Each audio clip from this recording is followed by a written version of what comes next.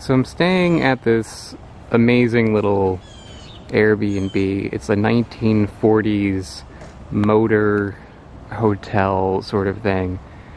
So what people do is they pull up with their car, or they used to, and then would go into these little carports, and then you stay in these tiny little homes here, which I'm not sure exactly what the history of it is. It seems like something maybe like a bachelor would do, like while on the road, or maybe a little bit of a no-tell motel sort of thing.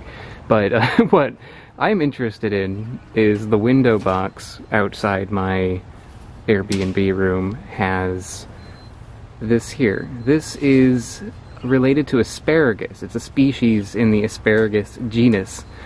And what's cool about this, I mean, obviously there's no stalks there, but if you look in there, you can see a little red berry.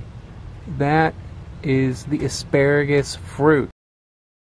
Okay, I'm gonna pause this for a second so we could talk a little bit about asparagus.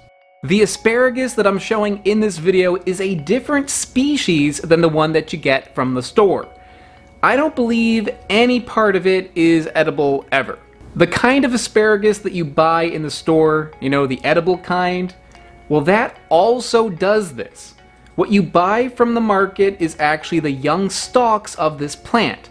When those stalks mature, they'll get woody, they'll develop flowers, and eventually they'll get little fruits too. When edible asparagus matures, it's no longer all that edible. The plant itself gets woody and tough to eat, and those little cute, adorable little berries on it, yeah, those things will mess you up. And fun fact, white asparagus is just green asparagus without chlorophyll. How that happens is that as it's growing, the farmer will actually take soil and pile it up on top of the shoots. That way, the asparagus never sees any sunlight and it doesn't go through photosynthesis. Neat.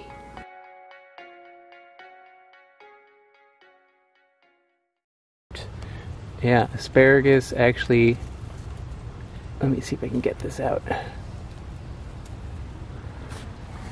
Yeah, so this here is asparagus fruit.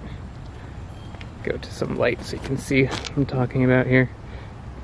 And yeah, asparagus fruit is highly poisonous. It won't kill you, I don't think, but if you eat just like a handful of these, it'll make you throw up pretty hardcore. So I'm not going to eat it, obviously, but it's cool to see that a plant that we're so familiar with, like asparagus, actually has a little cute berry on it. I believe if you break this open, see if we can do this with one hand, there's like little black seeds in there. Yeah. So if you wanted to grow asparagus, you could take these berries, take those seeds out and plant them, and then you get little asparagus stalks. But yeah, that's it. So I'm not going to eat it, but I'll smell it, see what it smells like. It smells like a wet stick. That's kind of what it smells like, a little woody smelling, planty. Also growing outside my Airbnb are these little blackberries here, which honestly I don't know what these are. I don't think they're related to the asparagus. They kind of look a little bit like it because of the plant it's growing on, but let's see, if I break one of these open, it doesn't have those big black seeds. It's got like little teeny ones, more like a solanum, like a tomato relative than a asparagus relative. But yeah, there they are. If you know what those are, let me know. But also probably equally poisonous. So I'm gonna wash my hands really well, and I'll see you next time. I would like to give a very special shout out to Natalie P. Natalie is a mega patron over on patreon.com.